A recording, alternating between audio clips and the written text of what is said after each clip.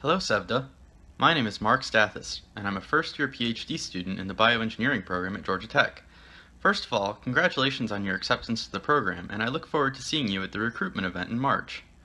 Just to give you a little bit of background about myself, I completed an undergraduate degree in biomedical engineering from Georgia Tech in 2015 and decided to return for a PhD in bioengineering.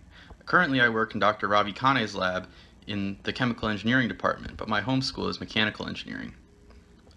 My current research focuses on developing polyvalent ligands for the Wnt signaling pathway, which controls neuronal stem cell differentiation.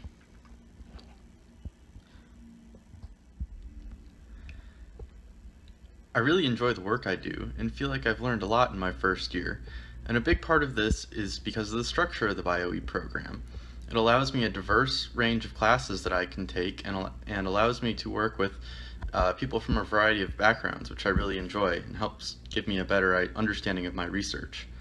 I understand that you might not be interested specifically in my research topic, but if you contact me, I can put you in touch with people in the electrical engineering department or other departments who might be doing research that is of more interest to you. So please let me know what you're interested in. Thanks, and I hope to see you at recruitment. Bye.